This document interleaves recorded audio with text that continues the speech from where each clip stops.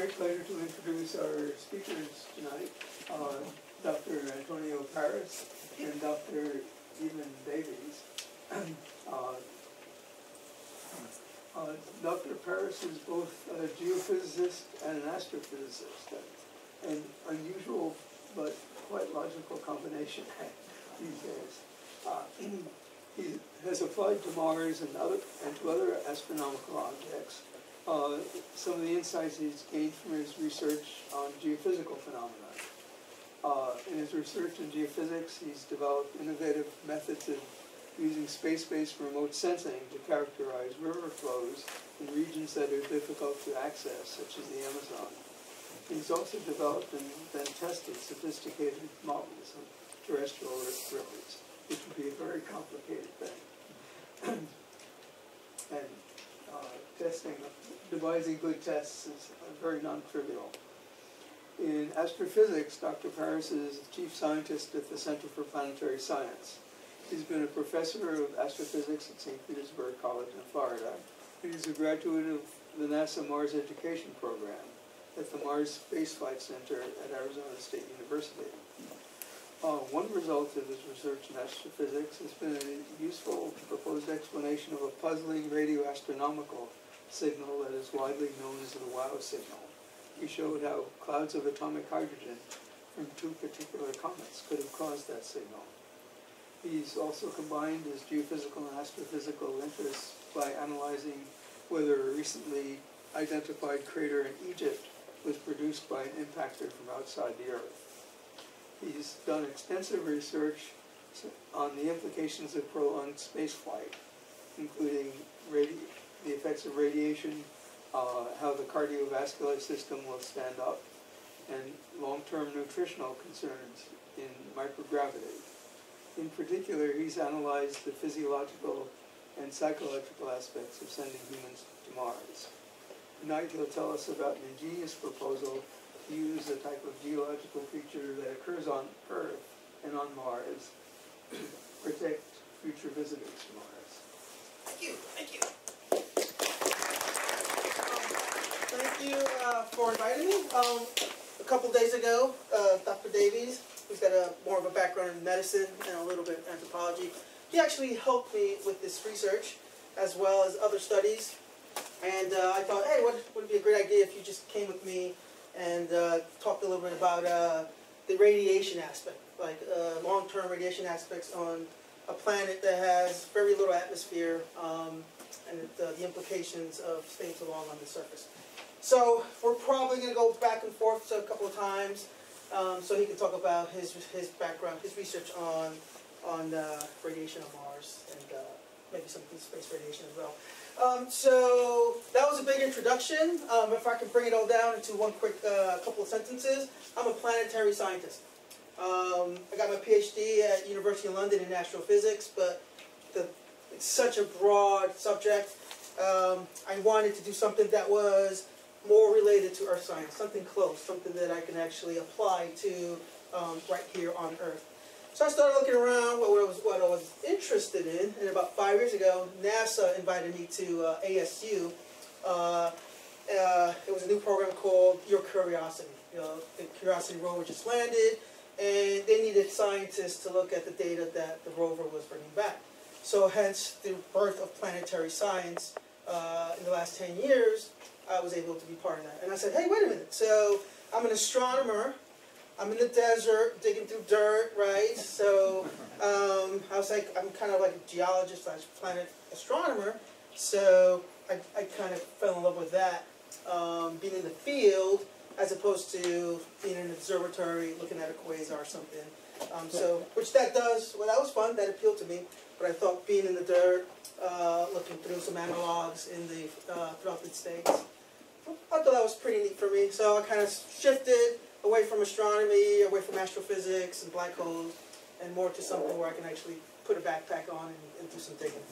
So for the last 5 years, I've been looking at Mars in particular, as well as the Moon. And now recently, I'm kind of moving beyond Mars, and Evan and I are looking at what's the next step? What's beyond Mars? What are the moons of Jupiter that can provide us for survivability, as well as Saturn and Ceres, and etc. But about a year ago, I was asked to look at how can we survive on Mars on a budget, right? Instead of spending trillions and billions of dollars on building habitats in orbit or launching them to Mars and then putting them together, what natural features on Mars can we use to leverage and perhaps also protect us from the radiation exposure? So I was looking at some lava tubes here on Earth, as well as a few that we found on the Moon. And the studies have shown, at least here on Earth, from an analog perspective, that they could protect us from radiation. There's different ways we can leverage the lava tubes. Do we plug them in and pressurize them and use them? Or do we bring, like Bigelow Aerospace, they want to bring in inflatables, plug them into the lava tubes, and we can live that way? Or do we just use lava tubes initially and then build outwardly as we move along? So that is the focus of the next 45 minutes and an hour. A few of you have emailed me asking for a copy of my book. It's a pretty neat book. Put on 3D glasses and you learn about the geology of Mars. I only brought a handful because I had to carry on. But if you're interested, they're only 15 bucks. They're like 30 or 40 on Barnes & Noble. If you want, I could bring a handful. So what are we going to talk about today? We're going to briefly talk about Mars facts, because everybody here probably knows what the planet Mars is. We're going to talk about journey to Mars. There's a space race right now. Everybody wants to get to Mars, whether it's the private sector, the public sector. Is it the U.S., or is it an international effort? And then we'll get into the bulk, which is radiation on Mars. What are the risks? How can we leverage the volcanic features? How did I do my research, right? What data did I use? How did I find and discover potential lava tubes? And then, what I like to do is, we do the analog experiments. I found some lava tubes throughout the United States. My students and I went out there, we did some radiation experiments. And then we did some deductive reasoning experiments, and we'll talk about those conclusions. So we all love Mars. It's a terrestrial planet, just like Earth. Terrestrial is Latin for tierra. That means something that's rocky and land. It's often referred as to the red planet. I don't like that term, even though I even put it in my book, Red Planet, because it's so synonymous now with science fiction, so everybody uses the red planet. But theoretically and technically, it's a butterscotch planet. So I always tell my students, butterscotch planet. And they're like, huh? But it's oxidized. The planet has been oxidized after years of erosion, and it's no different than a rusted bicycle or something. It's more of a butterscotch orange color. Terrestrial-wise, same as Earth, 4.5 billion years old. Temperatures, not too bad, minus 195 in the winter, but gets about 70, 80 degrees along the equatorial areas during the summers. From a long-term perspective, humans can survive there. It would have to be an artificial environment, however. One of the biggest questions that people ask me, can we terraform the planet and make it beautiful again? Really, no. You see that a lot in science fiction. And if we could do it, right, it's got no magnetic field, so it'd have to be an artificial magnetic field. And I think if it could be done, the cost was like $200 trillion, right? Who can afford that, right? Nobody at this point. But it's a nice planet. There's a little space race going on. There's a comparison for size. Slightly smaller than Earth. It did have water once, we think, based on all the recent studies that we've been learning from the Mars Reconnaissance Orbiter, HiRISE, the rovers that we spent out there. We're starting, 20, 30 years ago, the big question was there water on Mars? Maybe. Today's like, was there water on Mars? Yeah, it kind of looks like it, just based on the data that we have received. So, in the late 90s, early 2000s, there was kind of a small space race going on with Sojourner and the small rovers. The administration came in, kind of cut all the Orion programs and all that stuff. And then, not too long ago, about 7 years ago, the space race has begun again. Whether it's to the moon first, and then a Mars trajectory. I think there's like 17 nations now building their space programs up. whether it's private, whether it's public, whether it's a combination of both. But everybody wants to go to Mars for many reasons, political reasons, financial reasons, whether it's for profit. So we'll see. Biggest question is, who's going to get there first? Everybody thinks it's NASA. Maybe it could be NASA. I don't know. It could be China. It could be SpaceX. Personally, I think I was talking about this with my friends earlier. It would be nice in a real world if Boeing, Lockheed, SpaceX, NASA, ESA, Japan, India, they all got together, build a spacecraft, and just said, let's do it together. But I don't see that happening. So what is the likely scenario? This is straight out of NASA's 2020 vision or 2030 vision. 2 to 8 is a nice crew. 4 to 5 year mission. It'll be a return mission. You probably see some private proposals for going on a one-way mission. That's a possibility. Mars One was the recent company that went bankrupt. They had something like 100 candidates to go to Mars. However, they quickly found out that it was a very expensive endeavor, and they had to file for bankruptcy. Current estimates, about $1 trillion. $1 trillion in taxpayer money or private money to get to Mars for a 4 or 5 year mission. And as of today, Elon Musk says he can do it by 2024. NASA thinks it's more like 2039 to 2040, because that's the way the government works.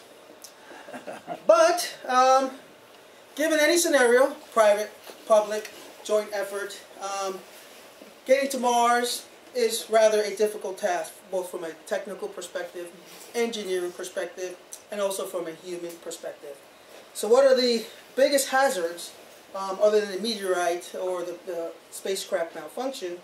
Probably the biggest ones now from a physical, human, medical perspective is going to be radiation. And we've been learning a lot about radiation, especially after the Curiosity flight trip. So the two biggest hazards of going to Mars or the Moon or any planet that has no atmosphere, for that matter, would be cosmic radiation. Cosmic radiation, including gamma ray burst, emissions from black holes, etc.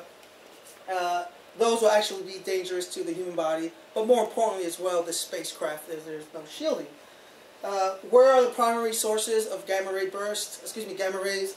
They're going to be mostly from outside the solar system, whether there's active galactic nuclei, supernovas, or a gamma ray burst. In our neighborhood, it would be solar proton events, and those are either corona mass ejections or these solar flares. Most of you know, any of these can just actually hamper spacecraft as well as any humans if they're in the vicinity of any of these two events. The solar flares do travel at the speed of light, so they get to Mars a little quicker, as opposed to a corona mass ejection could probably take a couple of months. It was not until recently, for example in 2011, 2013, and the last one in 2017, that Curiosity rover started to detect these high energy proton events, and we'll talk about that later. Here on Earth, we're kind of lucky. We have something called the magnetic field. And the magnetic field is the kind of like the shield that protects us from all these nasty stuff that comes around. Some do, however, sneak by. If you have a radiation detector or a gamma ray detector, eventually sometimes you hear these little clicks. Some of these particle events do come through the atmosphere. Not many, but you can detect those here on Earth. But for the most part, about 98% of that stuff is ejected outwardly. And that protects us from all these harmful events. However, on the lunar surface, most of the asteroids, and of course Mars, we don't have that luxury. Mars, for several reasons of unknown, whether it was an impact crater or the planet geologically died off quicker, it lost its magnetic field. And because of that, the solar wind, this is supposed to have a little animation. I guess it's not working. So the solar wind is not being ejected outwardly, and it's basically bombarding the surface of the planet constantly, and I'll tell you those numbers here in a minute. We don't know why the planet lost its magnetic field. One theory is it got hit by an impactor hundreds of million years ago. That could have been the cause. Other thinks that the planet cooled off a lot quicker, and people ask, well, what do you mean by that? The analogy I like to use is if planets are like potatoes, and you take a big potato, let's say that's Earth, and you take a tiny potato, and let's say that's Mars, you put them in the oven for about an hour, you take them out, they're both equally warm, right? Which planet will cool off cooler? Which potato? The tinier one, right? Planets are doing the same thing right now. Bigger planets are still relatively warm after the formation of the solar system. Smaller planets like Mercury, Ceres, etc., the dwarf planets, are cooling off a lot faster. There's a chain reaction to that. As the planets begin to cool off quicker, their cores die off, there's no longer a dynamo effect, and we lose the magnetic field. Once we lose the magnetic field, there's no protection, and most of the atmosphere is stripped away into deep space by the solar winds. So what is the recent studies that we've learned about Mars? There's two main missions from NASA, and the first one's called the MAVEN mission. And this one's still ongoing. About every year they do their measurements. And what have we learned? The solar wind is really nasty if you don't have any solar protection. So the MAVEN spacecraft, we did this measurements.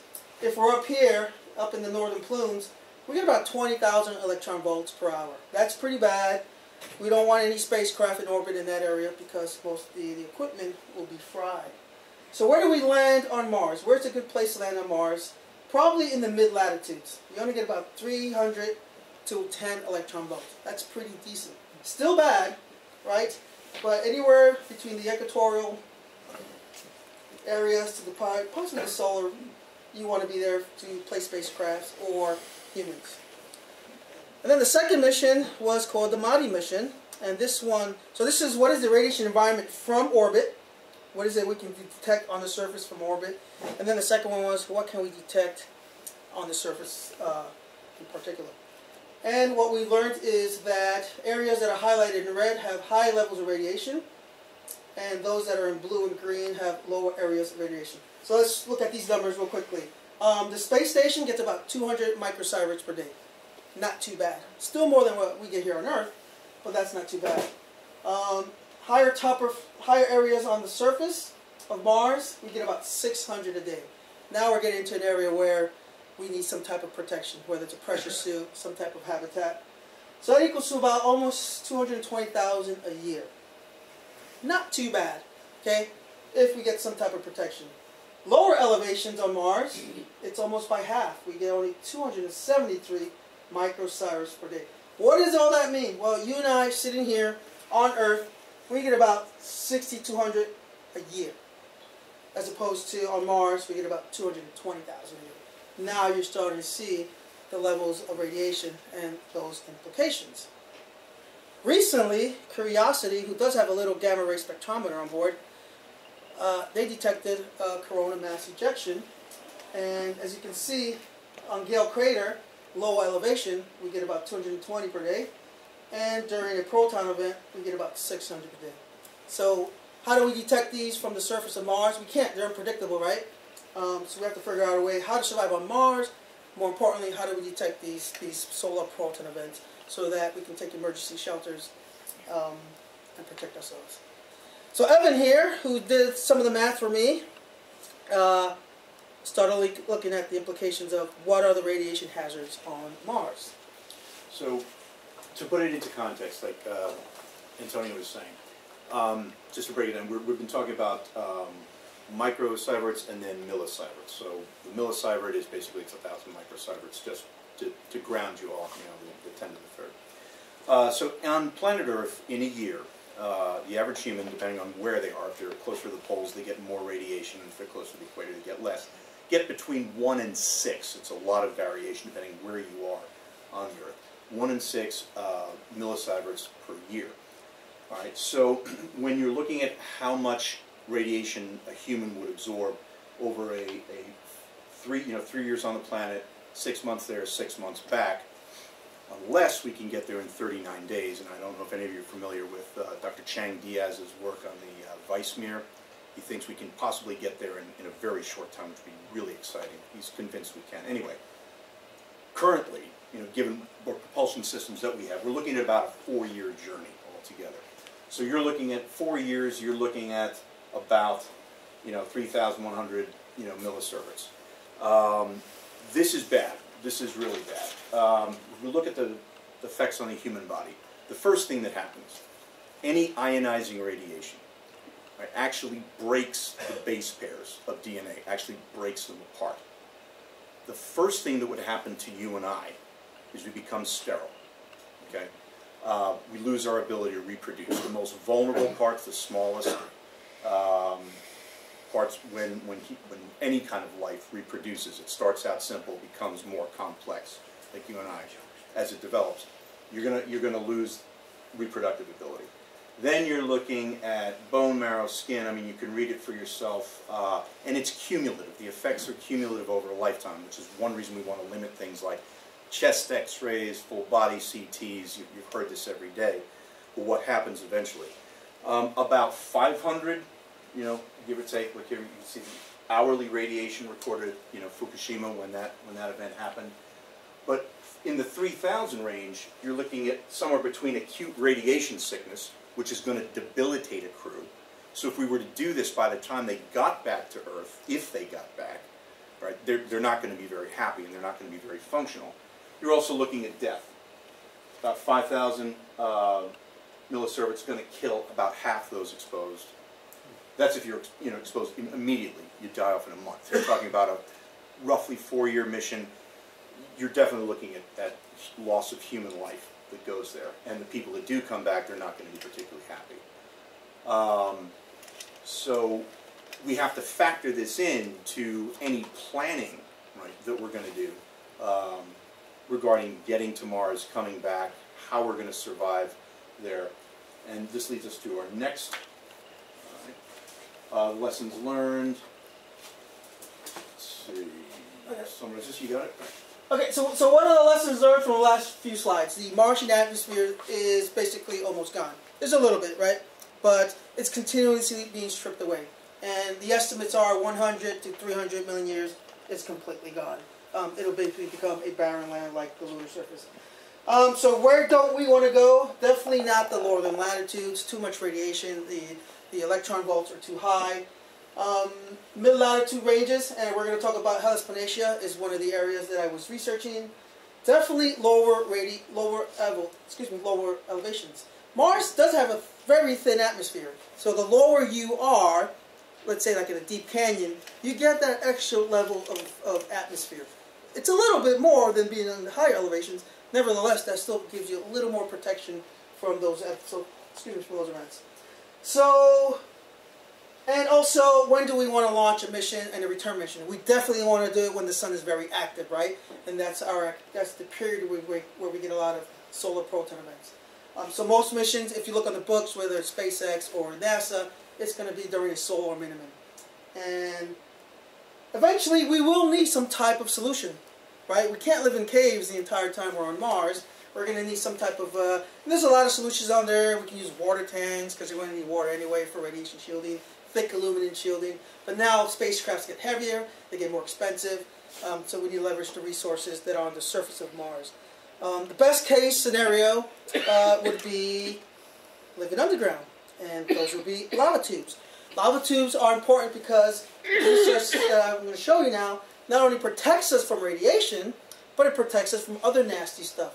Dust storms, pleucarites, the bombardment of meteorites, all this stuff that can potentially destroy your habitat other than radiation, we can be protected underground. Most studies have shown on the lunar surface, Martian surface, we get about 10 to 20 meters of regolith, and that's plenty to protect us from the radiation. So what's a lava tube? Lava tubes are produced by, you guessed it, lava, right? And it's mostly by something we call pahoehoe lava. It comes from Hawaii, the term. And what happens is we get a nice lava flow. They're happening in Hawaii right now. In fact, somebody was killed the other day. You guys read that? Somebody fell into a lava tube and was boiled to death. That's pretty bad. No. So lava tubes comes to below the surface, and as it dries up, we start to get this nice little shell. And eventually, as the flow stops, we get a really nice lava tube. And some are small, like really tiny, like you can barely crawl through. And then some of them are large, like the ones in Hawaii, New Mexico. This one in particular is in Flagstaff, where this is one of my students. And you can see that they're deep, they're cold, some are very narrow. You can easily fit a habitat in there. You can possibly pressurize whatever holes and gaps we have and use those as a resource. They're found throughout the United States, California, Four Corner States, Hawaii, mainly where there's ancient volcanoes or active volcanoes. You can find these just about anywhere. So how do we find lava tubes? How do we find lava tubes? This is where my planetary science geophysicist background comes in. How do we find them from orbit, right? What is it that we're looking for? Scientists, we got probably some scientists here. We have a very limited budget, limited work week. So we have to concentrate on what are the clues that I need to find lava tubes. The first one is I am looking for skylights or pit craters. And we have to know the difference between a pit crater as well as an impact crater. It's really easy. Pit craters are usually perpetual darkness. They're black. There's something there. That's a hole, possibly something underneath. We can't see much from here until we analyze that actual feature. We can separate that from an impact crater. I get a lot of students telling me, I found one, and then we look a little closer, it's actually impact crater. Most atypical craters do not have any ejecta blanket, do not have any raised rims, definitely no uplifting in the center, and we can actually deduce these and start concentrating on these. What are skylights? They're basically sinkholes. Any Floridians in here besides myself?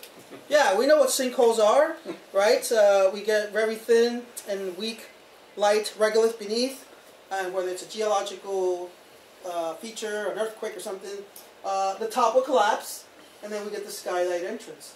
Sometimes the trench will collapse, and we get the really entrance as well.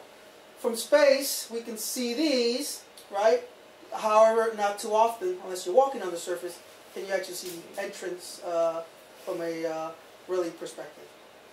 So how do we look for these? How do we look for these on Earth or as well as other planets? We found them on the moon. I think there's some studies now that we've possibly seen these on Europa. And we can talk about that later. So here's a typical NASA high-rise image that I downloaded, really easy. And I like to look for, these are all pit crater chains right here. When there's one pit crater, we call that an atypical pit crater. And where there's a series of them, we call that pit crater chain. Sometimes these pit crater chains, as you can see, this trough, this is what we deduce is a lava tube underneath that just partially collapsed. Okay, regolith gets weak, some geological feature, whether it's an impact next door, an earthquake. We know Mars is now getting Mars quakes, potentially.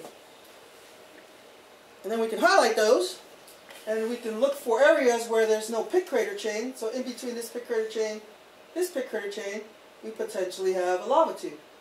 In between this pit crater chain, etc., we have this lava tube. Sometimes, if you get enough funding and you can get a tasking, we can task the spacecraft to get a little closer or come at a different time, maybe during sunrise, and now we can actually see a little better. We can see the entrance of a typical pit crater here on the Martian surface, and we get a little closer, that's 150 meters, and we can see that there's something in there. How do I know? Well, I can't get to Mars, I can't get to the moon, but now we have something called analog training. Who's heard the term comparative science? Comparative astronomy, comparative planetology. If I do a research on Earth and I come up with some deductive conclusion and I see the same exact feature on Mars or the lunar surface, I can deduce that that geological feature probably is the same on Earth. So one of the analog trainings that we have done recently, and this was a few months ago, is in New Mexico and Arizona. Here in New Mexico, we have a pit crater chain. You can see that the trough collapsed. And then we have the skylight, and then the entrance to the actual lava tube. On Mars, here's my comparative science, we have about the same thing. We have a series of pit crater chains, a nice trough right here, and then the entrance to the skylight. I'm a very outgoing guy. I love to get a little dangerous, and here I am actually scaling inside the lava tube here in New Mexico, and there you can see from inside is the actual skylight. This went in about maybe 800 meters. I have a video of that later. So this goes in about 800 meters, and then I just hit a dead wall right there. So I know that potentially on Mars we could possibly see the same thing if these geological features on Earth are similar. So if we go back to those two slides, where on Mars do I want to actually land my spacecraft with humans and potentially spend the next couple of years there doing research and colonizing? I definitely want to be somewhere in the mid-latitude ranges and possibly in low elevation areas where there's even less radiation. One of the most profound areas is a place called Planetary. It's a large basin. We think it was formed by an impact crater during the heavy bombardment area a few billion years ago. It's pretty wide, too wide for me, for example. It's 2,000 kilometers long, but it's deep. The basin is deep, thus, like as I said earlier, we do get almost 7,000 meters of extra atmosphere. Very thin atmosphere, but if I'm over here as opposed to over here, I do have a little more atmosphere that will protect me from the levels of radiation. And that's a pretty neat place. And if you look at the difference in radiation, you can see that on the higher altitudes, we get about 547 microsieverts. And the lower altitudes, we get about half of that, 250 microsieverts. So now I kind of found my place. Mid-latitudes, very low elevation. Now I'd actually have to find my lava tubes. So where do we find lava tubes? Next to a volcano. There we go. So Mars has lots of volcanoes, but there aren't that many in Planitia. Hydroscus Mons, however, happens to be just at the edge of the basin itself. It's nice. There's my my caldera there, Hydroscus Mons, and what you see here is my area of search. All this right here is actual ancient lava flow. I suspect along this lava flow, I'm going to find some potential lava tubes. We can skip that. So how do we look for lava tubes on Mars? There's something called the PSD, Planetary Science Data. A lot of you guys probably have access to this. It's real easy. You're part of a university, something you just sign up, and you get access to the HiRISE and the CTX data. So HiRISE is a space, so the Mars Reconnaissance Orbiter, which is part of the Mars Science Laboratory, it's a spacecraft currently in orbit, has several cameras on board. The two I'm focused on, the high resolution camera and the context camera. And if you go back to the previous slide, that's my area of focus over here. And I can zoom in, and here, HiRISE gave me about 5,000 images. And that's a lot. I looked at about 1,200. That took me about 6 months. But I was focusing more along the lava flow. So once I find my candidate lava tubes, I can easily upload that to my GIS software. GIS software, you guys are probably familiar with. It can tell me my pixel width, how big of an area I'm looking at. I can zoom in and still continue to keep my high resolution.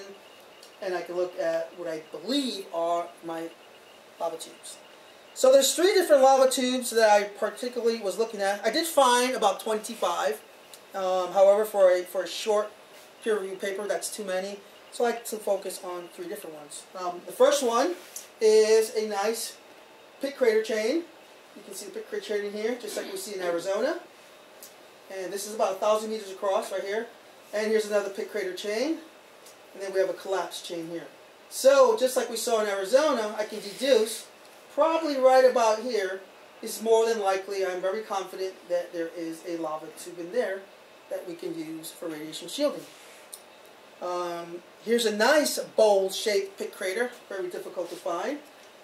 Here is my trough, here is my collapsed pit, and in here you can see a potential entrance. You can see the overhang of a possible cave that goes possibly, I don't know, maybe a couple hundred meters, maybe a few miles.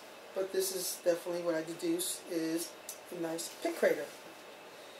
And then another one of my favorites, because this is kind of a similar one in the Mojave Desert, is just the cavern itself.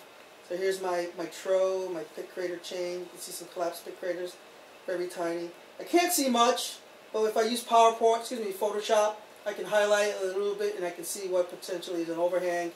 Perpetual darkness. So if I zoom in really high, I should see pixelation.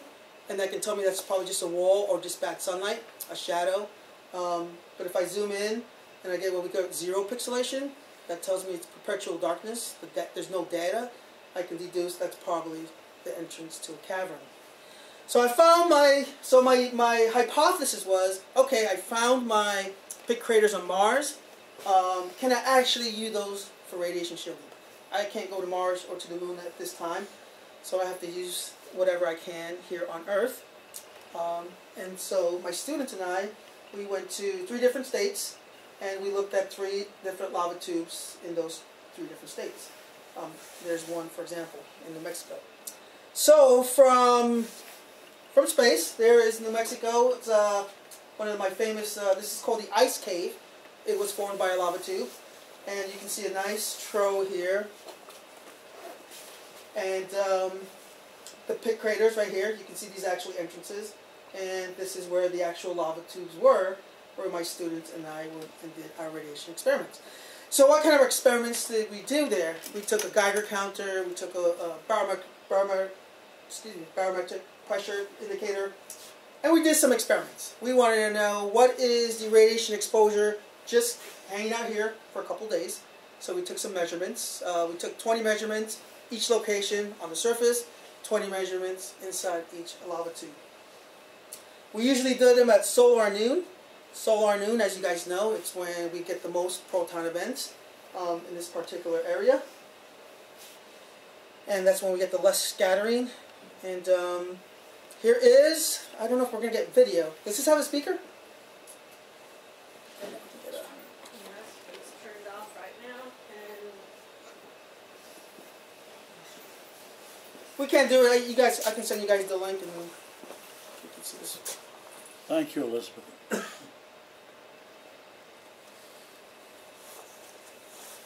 and I can hook up speakers to mine. Okay, so we are here at the entrance of the Lava River Cave, which is a lava tube, and it's about a mile long, and so we're going to go inside and take about 10 different radiation measurements, as well as barometric pressure, temperature, and things like that. And then we'll turn around and go hit the SP volcano, which is about 45 minutes away. Okay, so we're entering the lava tube now, and we've got about a mile to go. This was a big one. This one's about just over a mile. It's actually quite precarious here to walk on this lava flow. If you don't have a good footing, you can trip and break an ankle, even worse.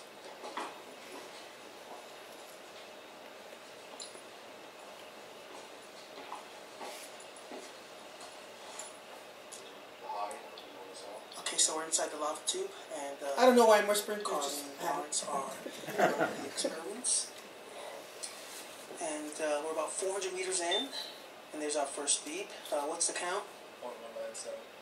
That's 0.197 microsieverts. What's the temperature in here? 51.77. So it's gone up about 3 degrees, close to 3 degrees. Cool. Radiation has gone down a little bit, about half, and we're just going to wait until the sun is at solar noon to take the reading of the day. Actually, I think it's gone down more than that. It was 0.21 on the surface. We got down to 0.05 down here. Yeah, so they go down more than half, which is consistent with the other 4 lava tubes. It goes down to about 82% difference. Okay, so let's look at the results of those experiments. So here are my 5 lava tubes. As you can see, the average was about 0.458 microsieverts per hour. And inside the lava tubes was about 0.0784 inside the lava tubes. As you can see, that is a big difference. You can take an average equation in there. I'll spare you the pain. It comes about to 82% reduction in the radiation exposure as opposed to the surface. So that's not too bad. Now, if I use deductive reasoning and use the same math, on Mars was about 342 microsieverts. If I deduce the 82%, I'm now at 61.64 microsieverts. And Evan can tell you what are the benefits of lava tubes on Mars. So in a nutshell, we've gone from, if you remember earlier, we were at over 3,000 for roughly a 4-year mission. All right, now you're looking at about 88 for a 4-year mission. So this puts you, much further down in the realm of survivability. You're bordering between tolerable levels and moderate risk. Okay, so the idea that we could use these as sort of ready-made shelters, I think is actually, we've gone a long way towards looking at potential landing sites. Obviously, the lower regions where there's lower relief, like Hellas Planitia, you've got more atmosphere, you've got less radiation, and you can use these as shelters, like Antonio said earlier on, not just for the radiation, but for the dust storms, for micro bombardments. You've got something there. What I think is really interesting, the next phase, and this is, leading into the realm of, what really excites me, the sort of imagination. Many of you have read Robert Zubrin, I'm assuming. I'm going to intone him a little bit. The farther we go, the farther we will become able to go. But just in terms of pure research potential, you're looking at environments that could show you, will give you information about an earlier time on Mars. What might we find, in these lava tubes, in shelters on Mars? There are some, plans to maybe get some rovers that could go down into them. I hate to see, a multi-million-dollar rover turn upside down while trying to go into a lava tube, but be that as it may, the most exciting thing I ever heard was from a speaker who said that a geologist on Mars could do more in 15 minutes, could learn more about that planet and its history in 15 minutes than all of the probes that we have sent there, from the Mariner program to today.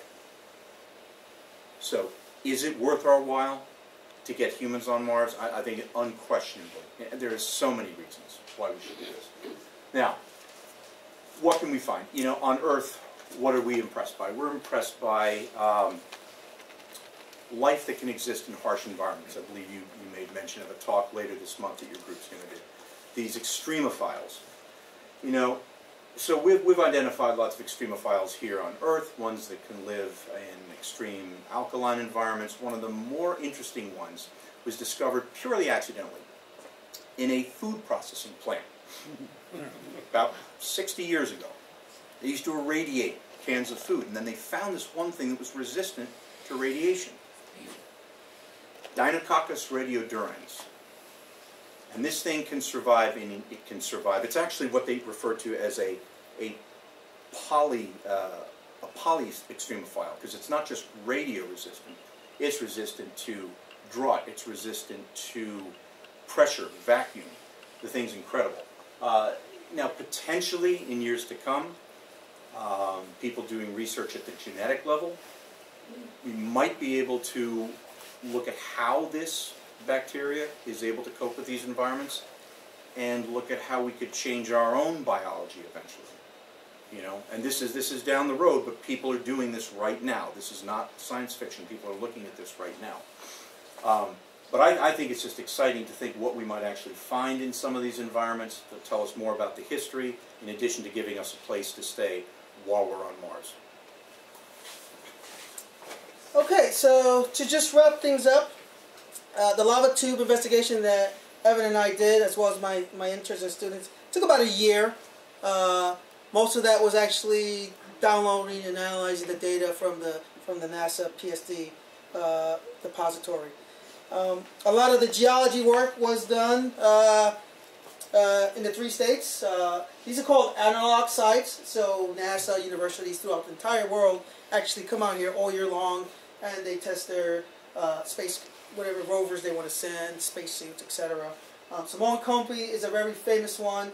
NASA actually sends their astronauts out there to test spacesuits and walk around in an environment that looks particularly like Mars or the Moon at night. The Canyonlands, as well as the Mojave Desert. Mojave Desert, it's known for the dozens and dozens of lava tubes that are out there, as well as calderas that kind of mimic the impact craters you would find on Mars, as well as the lunar surface. At Death Valley, I'm taking my girlfriend in a couple weeks to Death Valley. Death Valley is highly used analog site, especially for the rover Curiosity. Curiosity actually did some training at Death Valley. And Mapias as well, just out of Albuquerque. Has about, I believe, 17 lava tubes that you guys can actually go out. I put this out here because this is all public national parks and land. You don't need, the only permission you need is if you're going to collect actually rocks, then you have to get a permit. But all these sites are accessible to you guys if you want to go out to these national parks, walk around, take photos, pretend you're on Mars. It's a pretty neat place to go. The only caution is Mapias, during the winter, they will close the lava tubes because it rains and then it freezes out, people slip, they break their legs, and they tend to close these lava tubes during the winter months. So a really neat place for you guys to go out and explore a lot of the public parks that we take for granted. So just to wrap things up, Mars is a really harsh environment, and we're, 20 years ago, yeah, we're going to go to Mars, whatever, and as soon as we started sending spacecraft out there, and Curiosity, and all the rovers, we're starting to learn that the environment is actually harsh. Not only from a lack of atmosphere perspective, cold winter months, the time it takes to communicate back home and forth. It's going to be a really, really harsh environment from a physical perspective and also from a psychological perspective going to Mars. One of the interesting things we recently learned was a few years ago when we actually sent Curiosity. The flight to Curiosity had a gamma ray spectrometer, and what we learned that the 6-month trip to Mars, we learned that the radiation was about 7 times higher than we actually factored in during the planning process. So from a human perspective, how do we protect ourselves from that? And as I'm not an engineer, but I know there's engineers out there that are experts in planning these spacecraft missions to protect humans as well, whatever missions we send out there.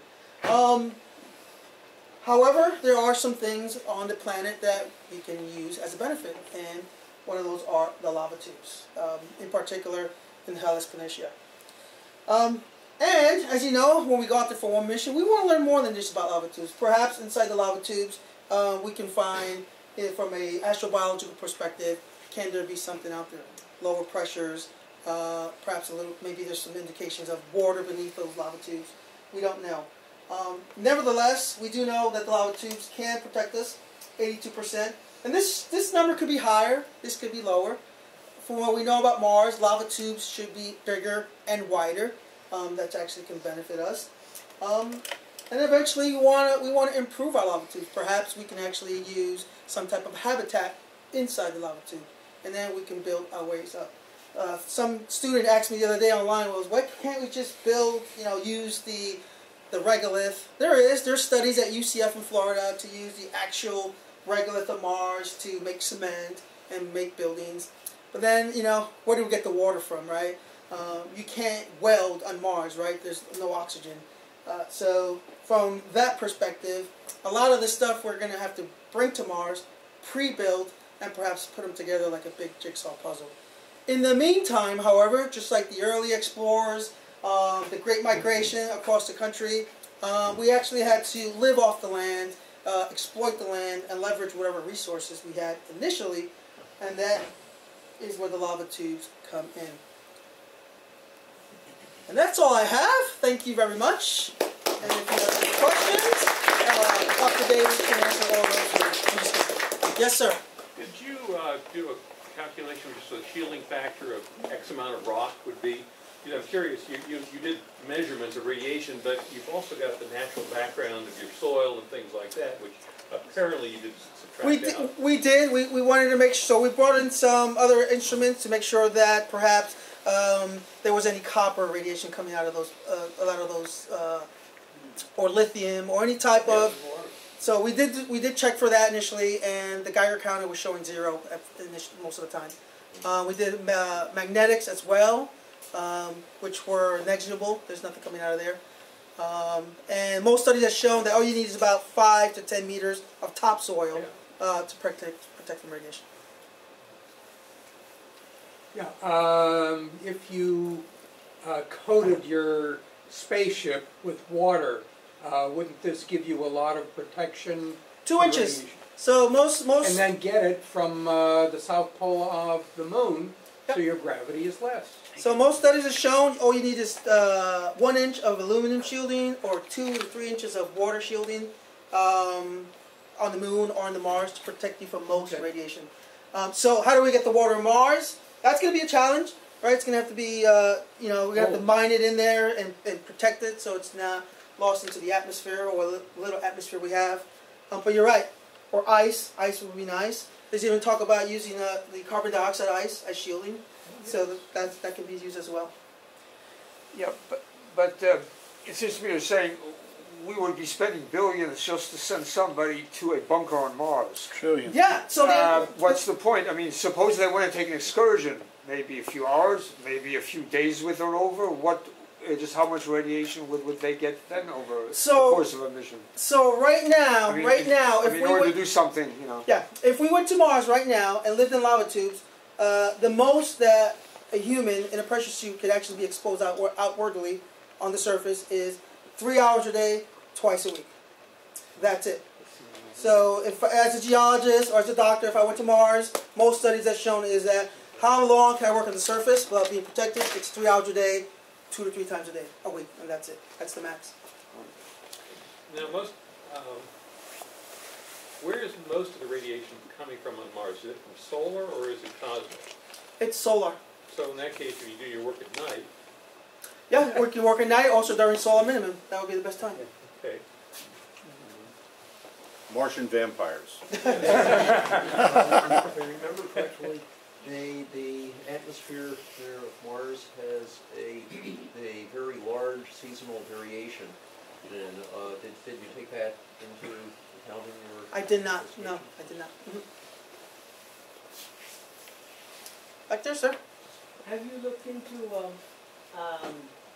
the Persian underground canal system? No, sir, I did not. It's been several thousand years old, and I've seen them, I've been in them. Some of them underneath the cities are actually dry. You might get something in terms of the engineering from that. That's a possibility. I've not looked into those. I'm sorry. Sir?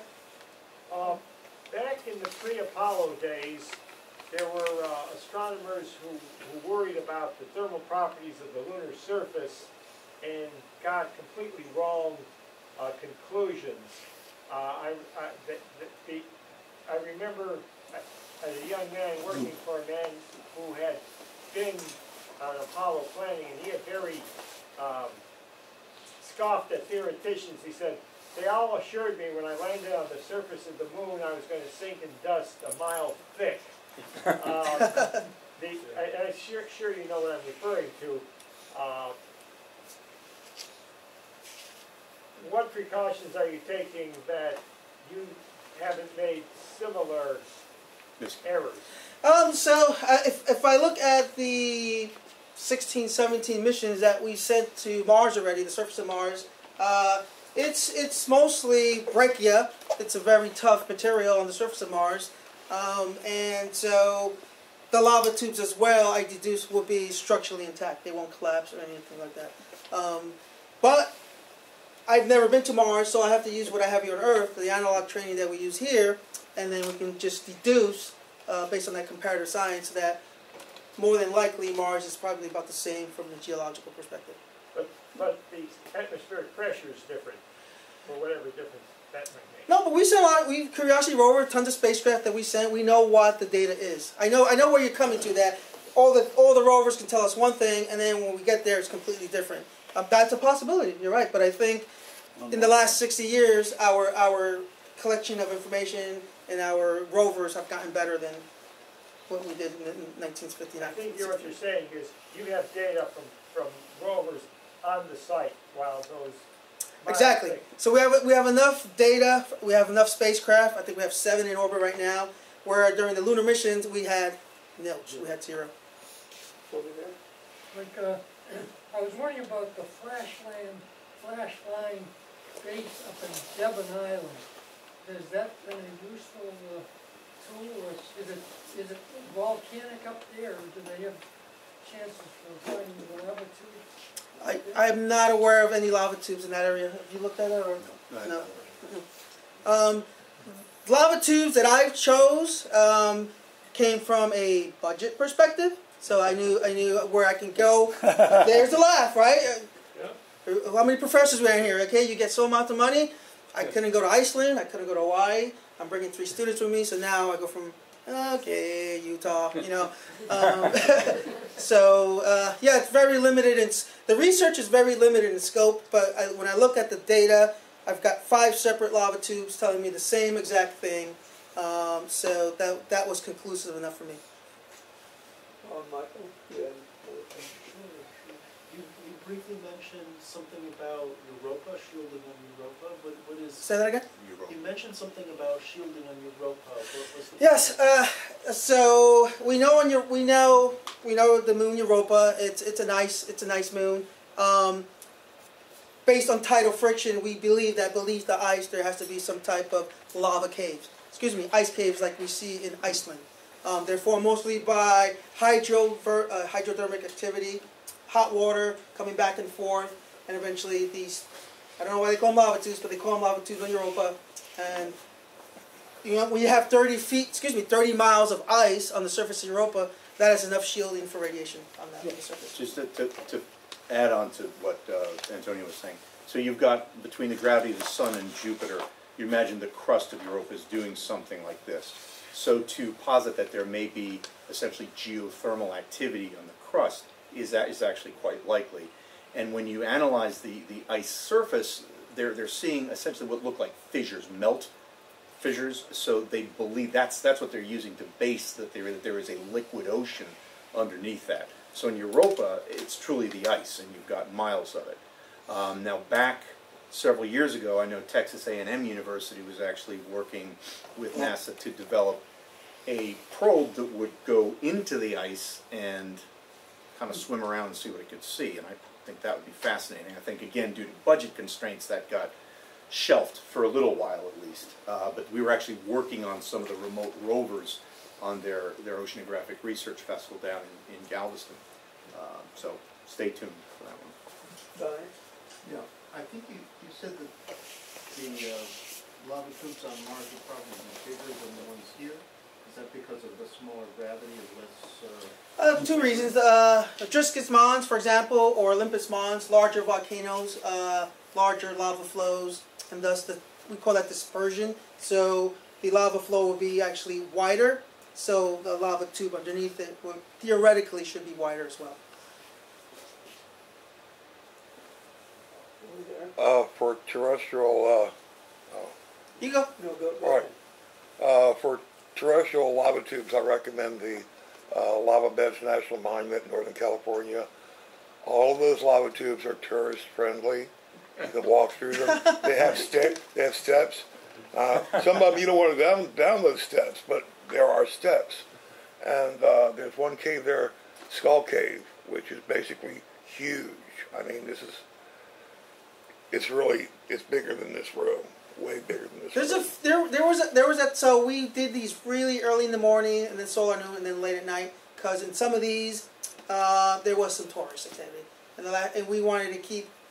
I know a clean room analogy is wrong, but we didn't want to do experiments with 300 people with their iPhones walking around. There's not that many people there. So we picked these isolated spaces where we know nobody really goes to these, especially during the summer months when it's 120. Yes, sir. Yeah.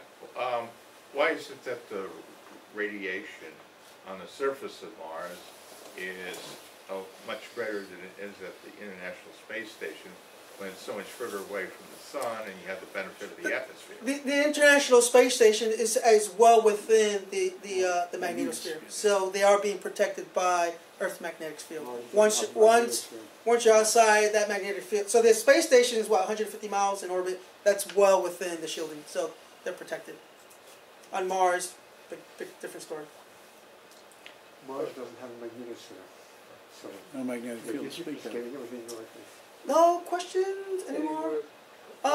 One more, and then I just want to add one thing. Go ahead. Yes, sir. How much radiation is closer to the Apollo I don't know the answer to that. I do know that when the astronauts did land on the surface, especially during the first missions, when they came back, and you can read the medical reports, they did complain of some radiation sickness.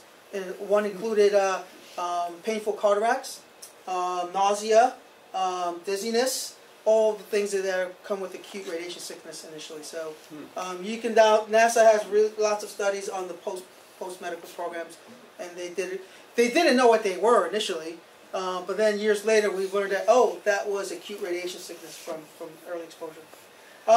So before one last thing, the Mars Insight, right, program, which landed almost a year ago, we're starting to actually rewrite the books on the geology of Mars. We've been now detecting perhaps Mars quakes, right? From it, we thought that Mars was a geologically dead planet. However, we're starting to learn that there are occasional Mars quakes, and that tells us what? Perhaps the core is still geologically slightly active. Quakes only come from two things: activity in the core or tectonic movement, right? We know Mars has zero tectonic movements, but where are these quakes coming from?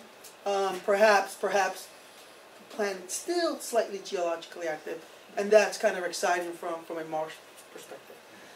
Okay, thanks for coming, guys.